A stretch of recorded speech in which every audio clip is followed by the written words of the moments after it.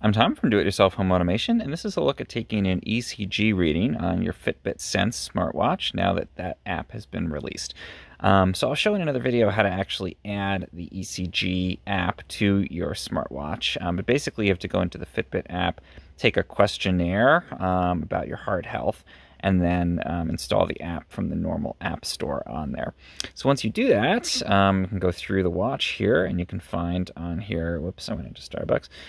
You can find on here the ECG app. It's like a little heart. So I'll go through and find that. You can see it, ECG right there. I'm going to press that. That'll pop that up. Now it's going to say put index finger and thumb on the metal corners. Do that.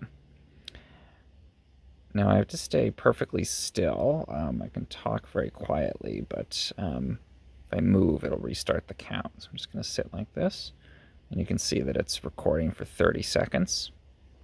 And it's showing me, I'm not sure if this is really real time, but it's showing me a little heart trace in the background.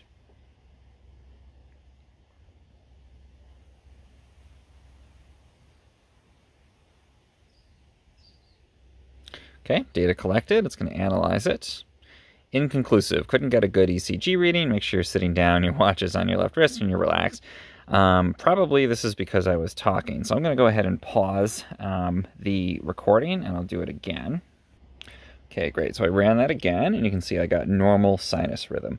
So there's basically three different states you can get with this. One is inconclusive, as you saw, which basically means that you probably messed something up in taking the reading.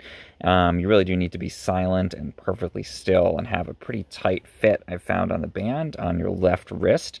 And to keep your fingers on the bevel there perfectly, and then you'll get a reading usually. The other one is normal sinus rhythm, which means that everything looks good, so that's a good result.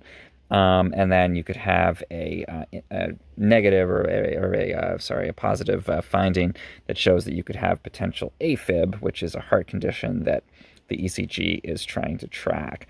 And if you have that, you should definitely talk to your doctor about it. Obviously, if you have any kind of health concerns about your heart, you should talk to your doctor about it. Even if your watch tells you it's okay, you shouldn't be trusting a watch.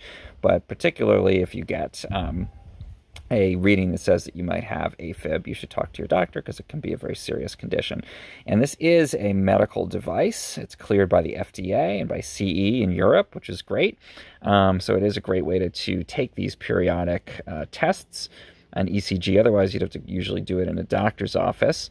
And this, they say, is about equivalent to a 1-lead ECG, so it's not as good as what you would do if you went to the ER with some kind of heart issue, but it is a great way to do a diagnostic on yourself periodically at home that, again, is an FDA-cleared device. So if you found this helpful in any way, or you want to see more about the Fitbit Sense, please subscribe to my channel. It really helps.